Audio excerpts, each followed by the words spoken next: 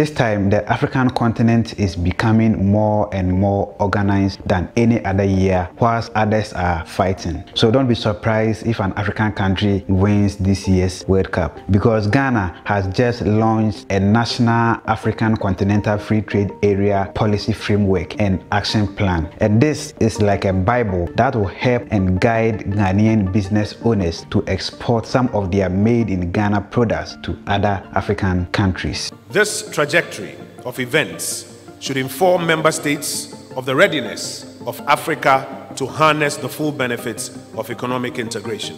The President is happy to be part of today's launch of the National AfCFTA Policy Framework and Action Plan for boosting Ghana's trade with Africa.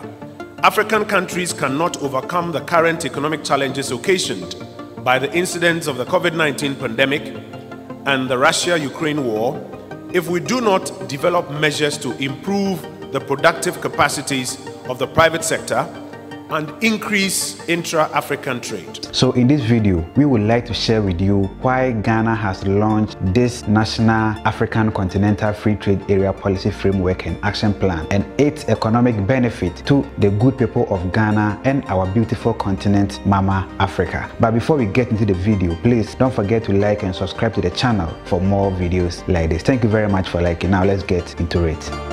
One of the main challenges affecting Africans' industrialization drive is the lack of access to expanded markets. Even though some of our African locally made products are now going international, but it is not enough. Yeah, because the world has a population of about 8 billion people, and out of the 8 billion, 1.4 billion are we the Africans, which makes Africa the second largest and second most populous continent on the earth after Asia, which has 4.6 billion. Europe has just about 745 million. North America has about 504 million. South America has 438 million. Central America also has about 51 million. Oceania has about 45 million. And the Caribbean has 44 million. So in terms of numbers, we are far ahead and we don't need to chase any other continent for market. That is why in the year 2018, the African Union established the African Continental Free Trade Area, which brought about 55 African countries to trade among ourselves. It has been a long journey, difficult and long, but we had visionaries. When we created the Organization of African Unit in 1963, President Nkrumah of Ghana made a clarion call: Africa must unite. For us, the African Continental Free Trade Area, of course, it's a flagship project of Agenda 2063, but more than that, it's an instrument for solidarity, and it's an instrument for connection between African people and basically dismantling the borders and the barriers that are there, because there are great opportunities for goods to move more efficiently, for services, as well as people. So I think that for us, it's a very important lever for achieving multiple objectives. On 1st January 2021 was the day the African Continental Free Trade Area officially began, and its secretariat is based in Accra, Ghana. So if you think that there is nothing going on and it is just an implementation as we used to see in Africa, then I'm here to tell you that a lot of things are going on. Many African countries are constructing tens of thousands of kilometers of roads and railway networks for easy movement of people and goods across the African continent. Example is the Lagos to Abidjan Corridor Highway, which is a 6-lane motorway, and this road will connect some of the largest and most economical dynamic cities in Africa, which are Abidjan, Accra, Cotonou, Lomé, and Lagos. And Ghana is also constructing a standard gauge railway line between Tema and Mpakadan all the way to Burkina Faso and other African countries. A lot of similar projects projects are going on in the south, north, central, and east of the African continent. So that is why Ghana has launched a national African Continental Free Trade Area Policy Framework and Action Plan that will help and guide Ghanaian business owners to export made in Ghana products to other African countries. The policy framework will not only help Ghanaians to export to other African countries, it will also empower Ghanaians' local businesses to engage in export, which will ultimately boost local economic activities, growth, jobs, and earnings. Ghana's Information Minister Honorable Kojo Opon Nkrumah spoke on behalf of President Nana Dankwa Akufo-Addo, and this is what he said. First, let me express the President's regrets for his inability to be here in person for this very important occasion. It clashes with other engagements of his, but he's asked me to share with you his thoughts on a day like this.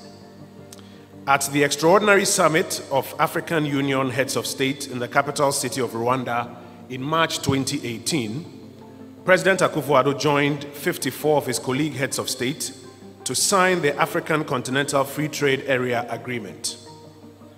That historic event signaled to the global community, particularly the private sector operators in Africa, that the continent is ready to usher in a new age of economic integration anchored on improving intra-African trade through the removal of barriers to cross-border trade and the dismantling of tariffs. Following that historic event in Kigali, the African Union Commission, working in close collaboration with the AU Council of Ministers of Trade, has achieved significant milestones in operationalizing the AfCFTA agreement, which include the launch of the operational phase of the AfCFTA in Niamey, Niger in July 2019, the establishment of the AfCFTA Secretariat with Accra as the host capital in August 2020, and the launch of start of trading under the AfCFTA in January 2021. In addition to the above, 43 member states have currently ratified the AfCFTA agreement and deposited their instrument of ratification with the AfCFTA Secretariat, while provisional schedules of tariff concessions of 29 countries have been verified and accepted for trade in goods. This trajectory of events should inform member states of the readiness of Africa to harness the full benefits of economic integration.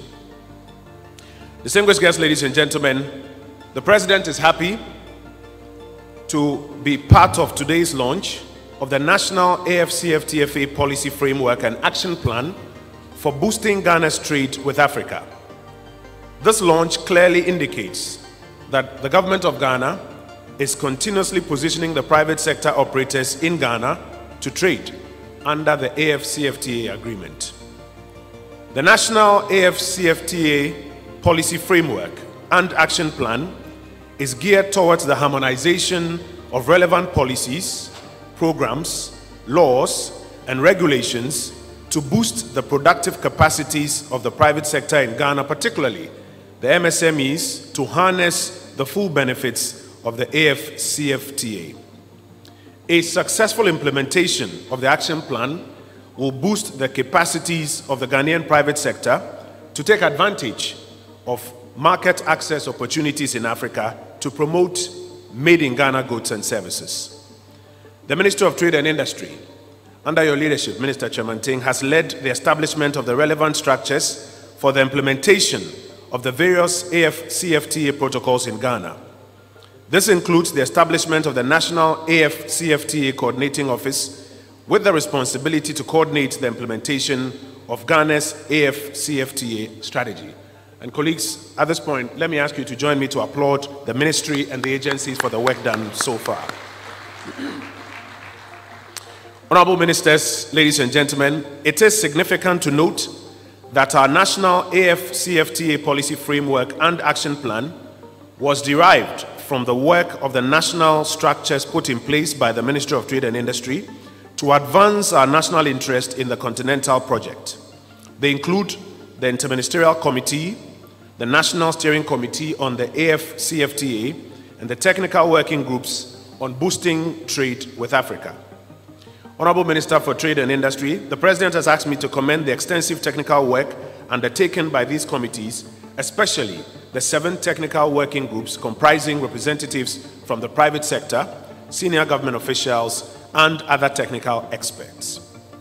Excellencies, Honorable Ministers, ladies and gentlemen, as you are aware, African countries cannot overcome the current economic challenges occasioned by the incidents of the COVID-19 pandemic and the Russia-Ukraine war if we do not develop measures to improve the productive capacities of the private sector and increase intra-African trade. The effective operationalization of the AfCFTA agreement in Ghana would significantly boost Ghana's balance of trade, stimulate investment and innovation, diversify exports, improve food security, foster structural transformation, enhance economic growth, and above all, provide jobs for the Ghanaian youth. To the Ministry of Trade and Industry and the Ghana Coordinating Office of the AfCFTA, this framework, as brilliantly as it is structured, will not mean much if you do not implement the programs under it with speed, effectiveness, and commitment. It is your successful implementation of the programs under this framework that matters, and which will ensure that thousands of Ghanaian businesses can ride on it and export significantly into the African continent, thereby boosting local economic activity, our growth, jobs, and earnings. So go at it and don't be held back by the hurdles that may come your way. To the Ghanaian private sector, your government is working through this and other initiatives to make it relatively easier for you to get access to this large market in Africa so that you can trade more goods and services out. Yours is to take advantage of it and collaborate with us to resolve any teething challenges that may come up. But no matter the nature of the challenges, be resolved to work with us hand in hand to make this work.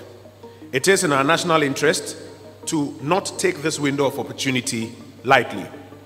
In conclusion, distinguished guests, ladies and gentlemen, let me reiterate Mr. President's pledge to mobilize the required financial and technical resources to assist Ghanaian businesses to take full advantage of the AfCFTA. It is the pleasure of His Excellency the President to declare the National AfCFTA Policy Framework and Action Plan for Boosting Trade in Africa duly launched.